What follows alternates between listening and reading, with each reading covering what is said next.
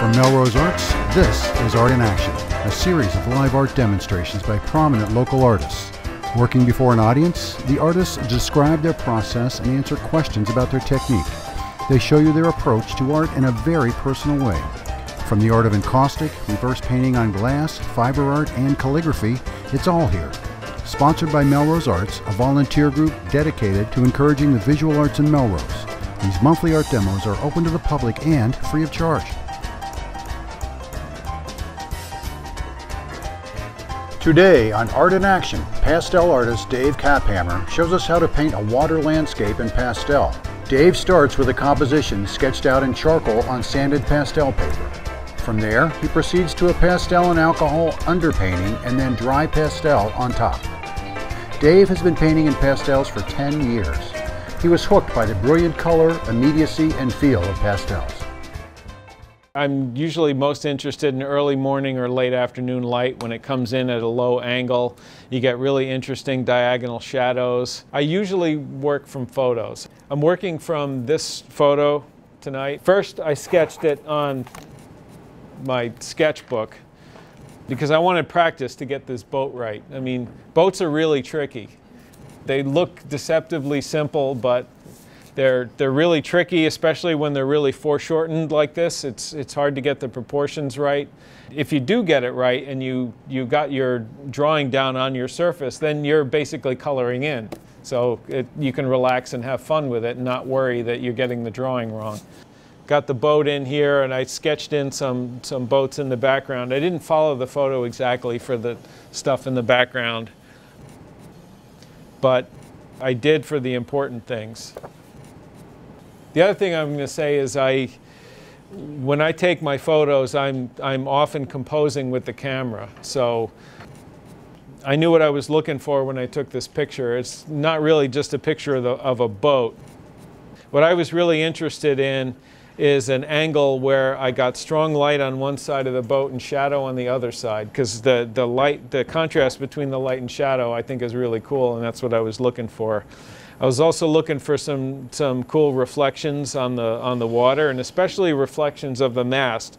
They go all the way down to the bottom here, and I think that's really neat, and I love doing that. So that's what I was looking for. I also love these buoys where they moor up the boats. It's the boat's tied up to this buoy. In this case, the rope is dipping down into the water and coming back up, and I thought that was really cool.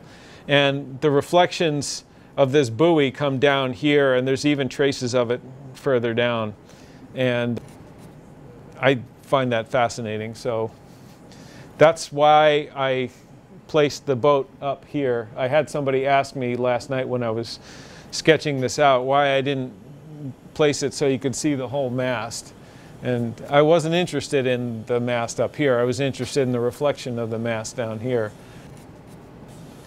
because there's all kinds of really cool squiggly lines that you get when the mast is reflected on the water, and that's really fun to do. And it's surprisingly easy to do and have it come off and look really good. So that's why it's set up this way. Key to this whole thing is underpainting. So when I'm using these kind of surfaces, I'm always going to do underpainting.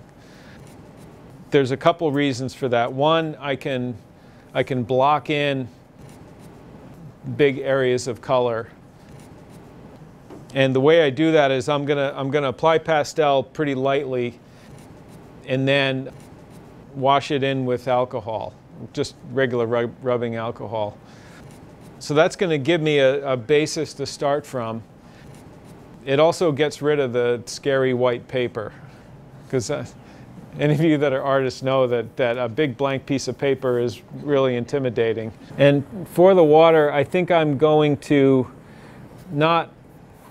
to go with anything too different than the colors I'm seeing here. Sometimes you do want to try to really vary from what you see, but in this case I think I'm going to try to stick to pretty much what I see here.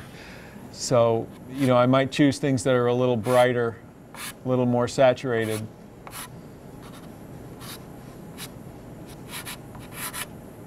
I'm trying to go around some of the little boats that I sketched up here. Now, I drew some of the lines on the boat, and those are going to get lost in the underpainting, but I'm not too worried about that.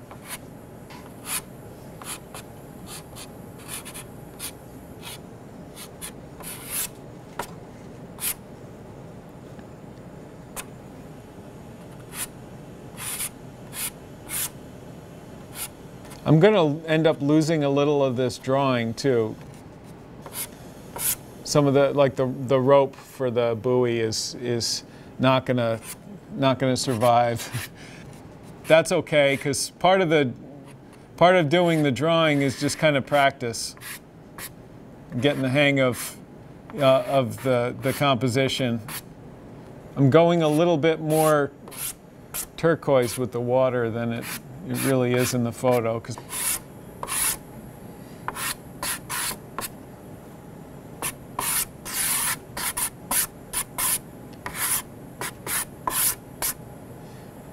Now, another thing that's really good about this underpainting thing is it makes the painting process go pretty quickly. You can cover this, you know, in a few minutes. So if you choose wisely, sometimes you can end up leaving a lot of areas of the painting with just underpainting and not, you don't even have to do that much on top, if, you know, sometimes. It depends how it works out, but sometimes that's a really neat effect if you can pull it off. There's a couple of streaks in here I want to get. I'm just going to put those in now. These are going to get, you know, pretty distorted by the alcohol when I put it on, but I'm just kind of throwing them in there to get some markers of where they're going to end up. Okay, now this is just regular rubbing alcohol. I'm using the 91%, the 91 because it dries faster because it's got less water in it. You can use all kinds of different stuff for underpainting. I find that most of the time I end up using the pastel with the alcohol. You do get these runs sometimes. Sometimes you like that and sometimes you don't.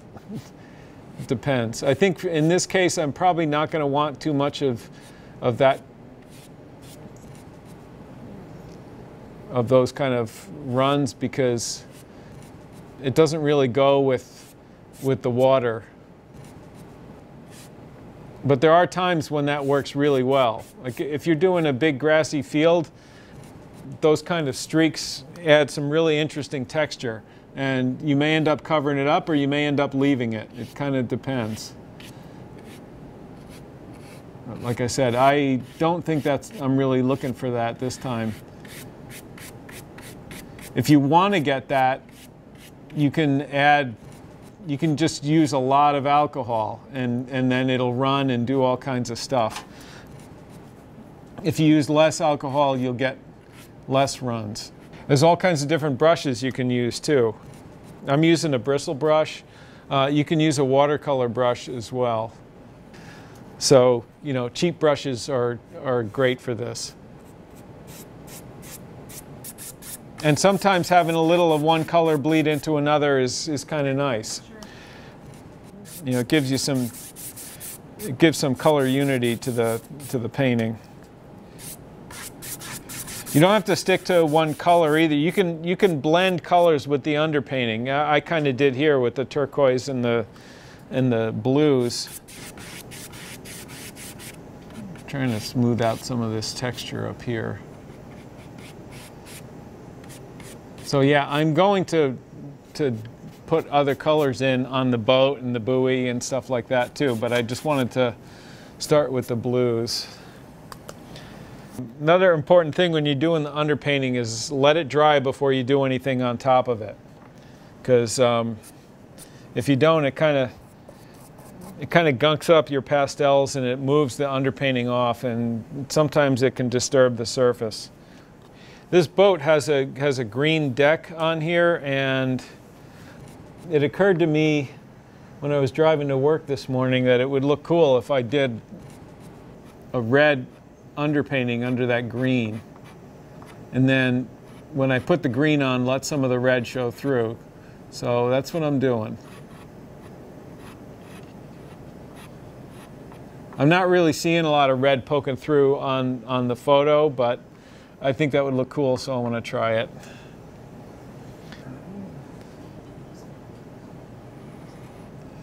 I'm going to put a little of that red in the mast as well. I think a bright orange on the other side. It's really important to have good darks. A lot of times when you get, beginning pastel sets, there's no good darks, and darks are indispensable. I generally don't use black, even on the darkest spots, because I'm trying to push them either warmer or cooler than black. So I usually use either a purple or a dark blue-green or dark blue or something like that. So there's a little more lively, because black is kind of dead. I'm going to put some orange on the light side. I think I'll put red on the dark side, the shadow side.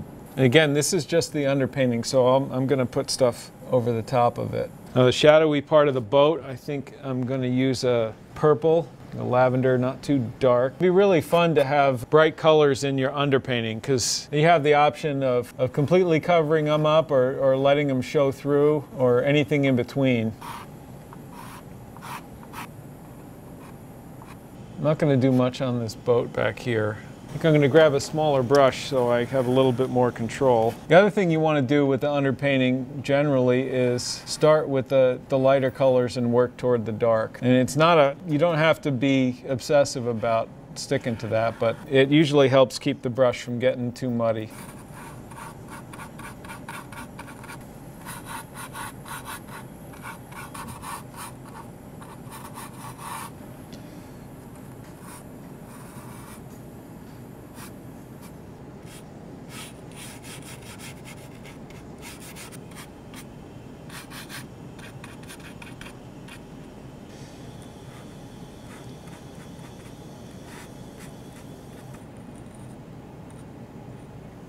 Oh, I forgot to put something in the water here, so.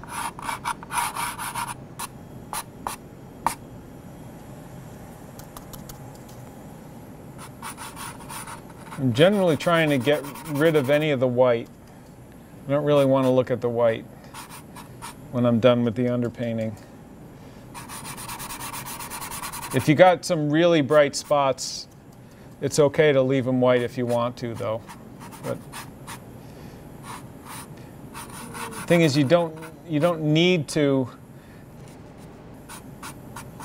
leave them, because if you have a fairly dark underpainting, you can actually, if you have a nice soft pastel, you can hit it hard over the top and really cover that dark color and not worry about the light color getting all muddy. If you didn't have an underpainting, you wouldn't be able to do that. You'd have trouble getting it back. But the way the underpainting works, once it's dry, it's there in the paper, and you can work over the top of it pretty easily. Light over dark works pretty easily. Okay.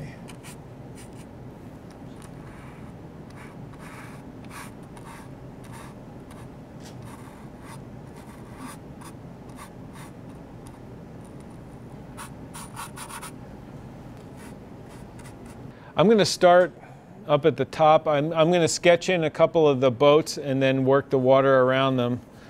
Now, another thing that I think is important when you're doing underpaintings and the whole painting in general is to try to not use all the colors. Because I have a big box of pastels here, but if you limit the color choices you have, I mean, you should use what you need and want to use, but try not to just use everything, because for the painting to have some color harmony, you don't want to have, like a little bit of color in a spot here and nowhere else. You kind of have to have a little bit of everything all over the place, and not too many color choices. That way the different parts of the painting can relate to each other. I'm often thinking warm and cool when I'm looking at the different parts of these boats. Like the shadowy parts need to be cool, and the parts in the sun are warms. This looks like a really light color. It's a pale yellow, it's not white. Okay, I don't want to get too carried away with the boats in the back here.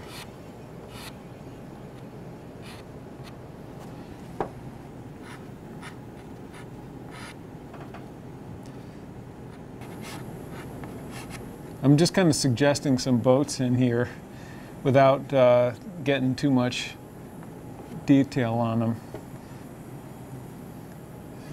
I'm going to go over this a little bit. Actually, I've got a buoy right here that I wanted to get. It's in the photo, and just because something's in the photo doesn't mean it has to show up in the painting. But I liked this buoy here, so I do want to get it. I wanted something in this spot. So I'm not covering everything, and the lines that I'm putting in here are going to suggest the ripples in the water that already exist in there. So it doesn't need to be too precise, especially back here. This is kind of background that needs to be loose.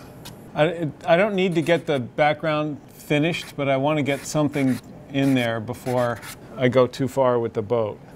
I noticed that there's a little bit of reflection of these boats here in the water.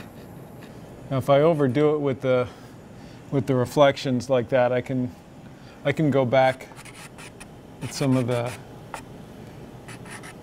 watercolor and wipe them out a little bit. So you can go back and forth. So now I think it's time to hit the boat. I'm going to start with a light warm color on this side of the mast, and I'm going to try and let a little bit of that orange show through. I'm going to use my dark purple on the shadow side.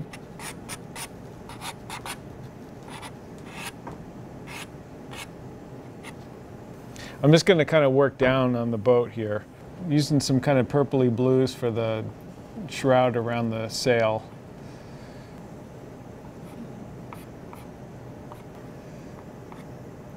I actually kind of like how that looks. I put some of the darker color in here, and then I left the underpainting, and I think I'm going to leave it like that. This kind of stuff happens as you're working. You might find something that surprises you that I didn't expect that I would leave that, but I kind of like it, so I'm going to.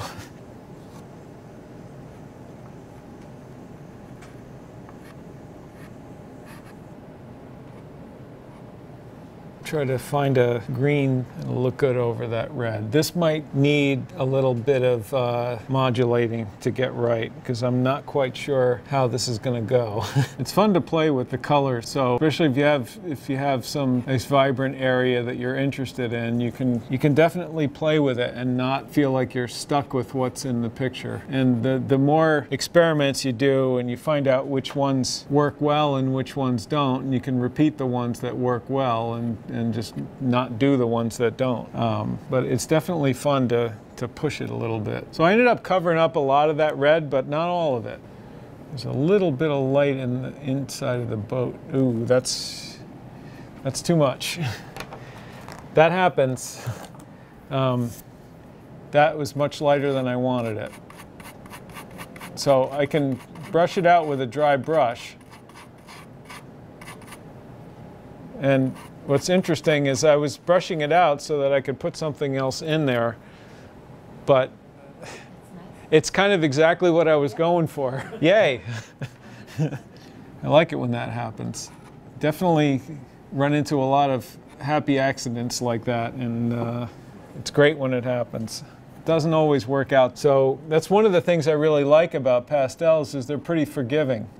You can get away with doing stuff like that. And a lot of mediums, like I know watercolor is not nearly as forgiving, from what I hear. I don't do watercolors, but that's, I think, one of the reasons why I don't, because I need to be able to correct my mistakes, and I kind of feel like you have less freedom to do that with watercolors.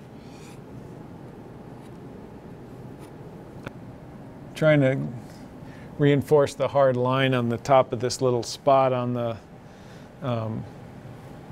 boat where that comes around, and kind of tricky.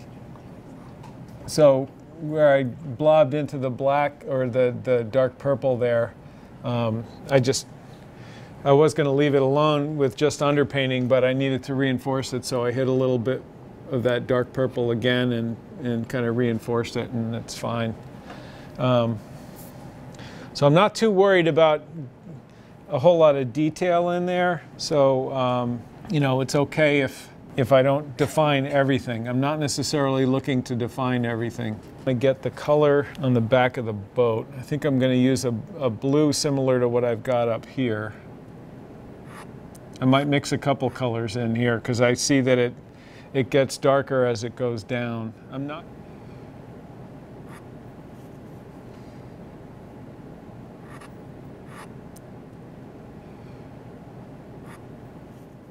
I'm also not making this color that I'm putting on here very solid. It doesn't need to be that solid. I can let some of the purple show through. It's shadow.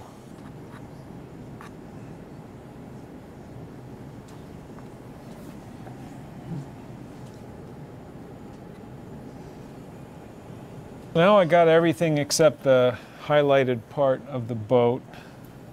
So I'm going to put that in now. And then there's going to be these shadows under the planks of the boat here I really want to get to. That's kind of important to me, but I need to get this. It's really bright, and I don't want it to look like all one color. I'm going to use, actually this is pretty much a pure white. But I had a yellowy white, and I'm putting in a pure white there because I thought that was important. I really want to highlight it. Another thing that's important is there's a little blue shadow underneath this rim on the boat. Those shadows are important, and I love it when the shadows are a vibrant color and not just like a dull, dark color. So that's why I put in that vivid blue there. When you get up close and look at it, the shadows will kind of shimmer, and I really like that. It's neat when your shadows have some color in them. That's one thing that if you really stick with the photos, you're not going to see that. Photos tend to show pretty dull colors in the shadows, but a lot of times the shadows are a lot more interesting than the photos will tell you. I've got like a dark burgundy here that I'm putting in the darkest spots just to kind of reinforce them a little bit. And it adds a little bit of color. This dark burgundy is pretty cool. It's very rich. I'll even throw a little bit of it in here. And back here on this boat, there's some of that as well. So I want that to be less detailed, but I do want to see it. So just trying to figure out what color I want for the bright part of this boat. I don't want it to be too bright. So there I got the boat the way I want it. I guess I'll go with the buoy next. So on this buoy I'm seeing kind of purples in the shadow side. So I'm going to put those in, and I'm going to leave some of the red showing through because I think that looks neat. And then I've got like warm light on the other side, kind of a yellow. It's a pale yellow, very bright. There's some greens and purples down at the water line. I used a couple of different greens here, and I used a little bit of green in the shadow up here. Sometimes you're almost better off using the same green in different places in the painting rather than going and finding the exact right color. Because again, that having a unified color scheme is really important. It's interesting to look at when you see the same color popping up in all different places in different contexts. It's like a little found treasure when you're looking at it. And I think when the viewer's looking at it, it's almost subconscious that they start seeing these little bits of color all around that just keep popping up in different places. And I've got the rope. The rope isn't this dark. I'm kind of sketching that in, and then I'm going to put some light colors on it. Decided I wanted a little bit of turquoise in the boat in addition to the purple. I think now I'm going to work my way down to the water and the reflections here. So I think I want to get the water in first for the most part, and then work the reflections into that. And I'm probably going to be pushing back and forth with the reflections and the water.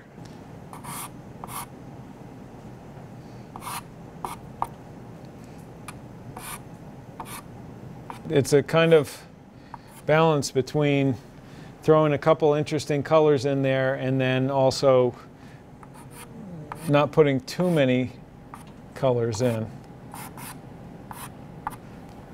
The shadows in the water and the ripples in the water down below have a little bit of green in them, so I'm using a kind of dull blue that's got some green in it. I'm kind of working all around here.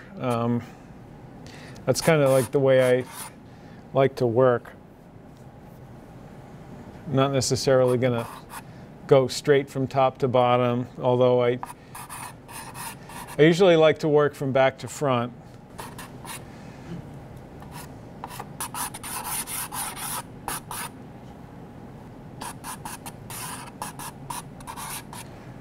I think that's kind of all I'm going to do for the water for the most part, at least for now. So now I'm going to start on the reflections here. I think this is going to be a couple of different colors. It's a little bit too warm.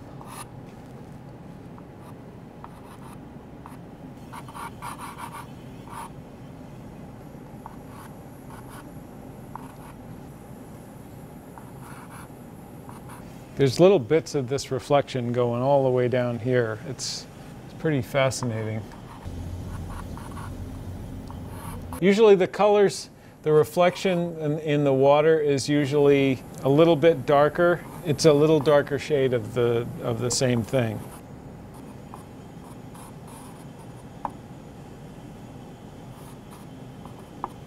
And there's little bits of this boat reflection going all the way down here. And I want to get some of the other warmer color in there as well. And there's a reflection of the dark side of the buoy as well. Not as prevalent, but it's definitely there.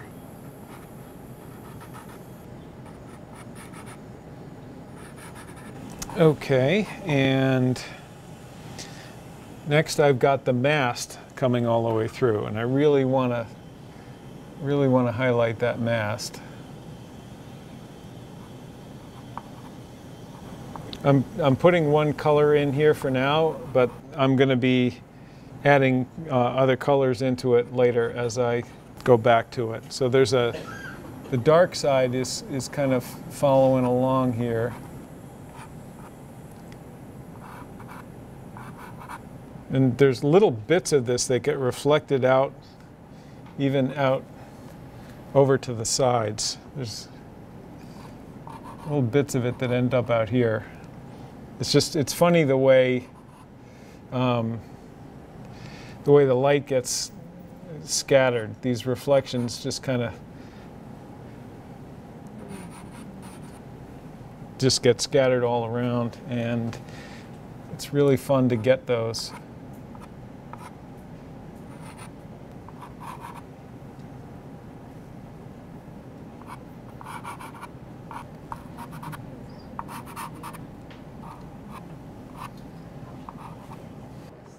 The lines on the boat that go up are pretty important. I want to get those. And they're really easy with, especially these new pastels. You just lay the edge down and scooch it a little bit, and you get a nice straight line. They're awesome.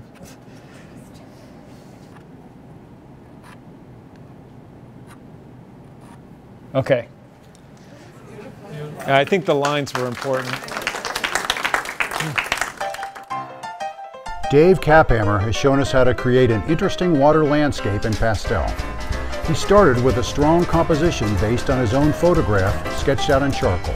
He then laid in a pastel underpainting using colors that support or complement the local colors to create a foundation for the painting. He built the painting in layers of pastel, paying special attention to warm light, cool shadows, and interesting reflections.